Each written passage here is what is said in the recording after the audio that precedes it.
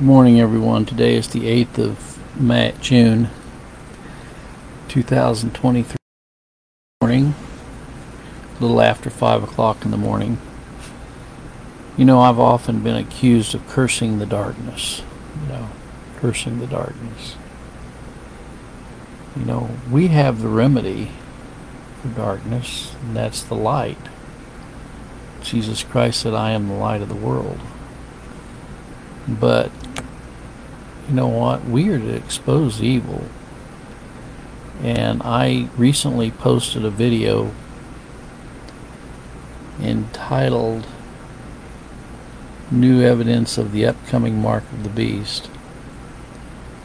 And I could not do the broadcast on this particular format on Facebook or YouTube, or it would have been taken down. I just want to let you know that, because of the totalitarian beast system that is associated with Facebook and YouTube. But I have posted my link to sermon audio, and I will later post the link to BitChute and iConnect where you can find this video and listen to it. It's entitled "New Evidence for the Upcoming Mark of the Beast." Now, it's interesting that I got many more viewers of this video on BitChute than YouTube. You know, probably some of the most apathetic and naive Christians are those on sermon audio, and I find that interesting. I don't know whether it's just apathy or being naive, or whether it's just purposeful neglect of looking at the facts. And of course, a lot of people deny that the mark of the beast is a literal mark, and they try to explain away all of these events, these end time events that are happening right in front of our eyes, and they try to say that it's not real. You know, it's not, that there are no spiritual implications to it, especially those who are in the preterist camp and want to get their eyes off of Rome and the beast, you know. And of course the same thing with the futurist. We're all going to go on a secret rapture out of here. I got news for you. There's no secret rapture. The Bible says all eyes shall see him. Every eye will see him. So for all of our friends on Facebook and YouTube, I want you to go to sermonaudio.com/housechurch and watch that video,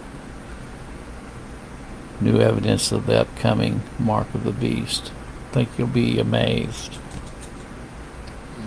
When you see all these things begin to happen, look up for your redemption to now. Jesus Christ has already won the victory, folks. But we may have to go through some major tribulation in our lifetime, the way it sounds after what's happening, and you'll see what I'm pointing out in that video. These entities want total control over our lives. They want control over every aspect of our life. You know, over our health, over our finances, over our travel, over our and that's probably about as far as I go, because I don't want to be taken down off of Facebook and YouTube. And I've already been warned by YouTube. They're about ready to take me down anyway. It wouldn't be surprising to me if any day I got up and they said, "We've made a executive decision to remove your account." Okay, that's all right. The Bible says that if you're in Christ, you're going to suffer persecution, and if you're in Christ, you're going to be ostracized and cast out. All the apostles were martyred except for John, who was boiled in oil. So why should I be surprised if that happens? I don't like being minimalized and discriminated against. People say, "Oh, you're just making yourself out the victim." No. This has actually happened to me.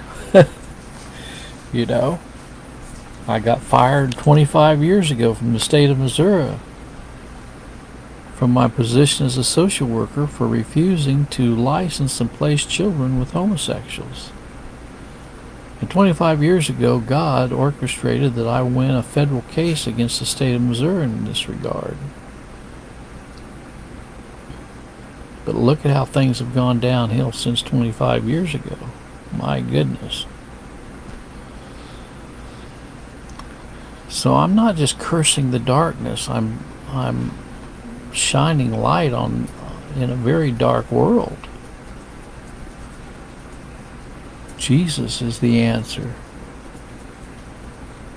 He's the only answer. He's the only way. He's the only mediator between God and man, the man Christ Jesus. That's why he gave his life on the cruel and rugged cross at Calvary for his people. He came to save his people from their sins.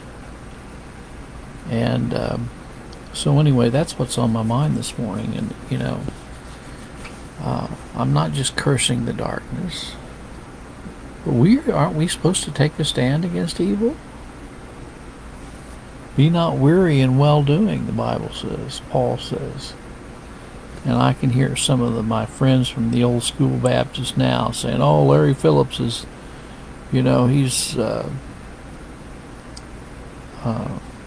promoting the wrong eschatology. He should be promoting preterism. Well, I am against preterism, old school Baptist. I think it's a lie. I'm not a 70 AD denier. But I don't think everything happened in 70 AD. Christ went on in his prophecy in Matthew 24. After he covered the events of 70 AD, he went on and said, these are the beginning of sorrows.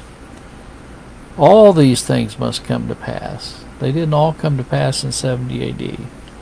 Well, I hope you have a blessed day today, and check out that video. And just be aware that we are living in, I believe, the very last days.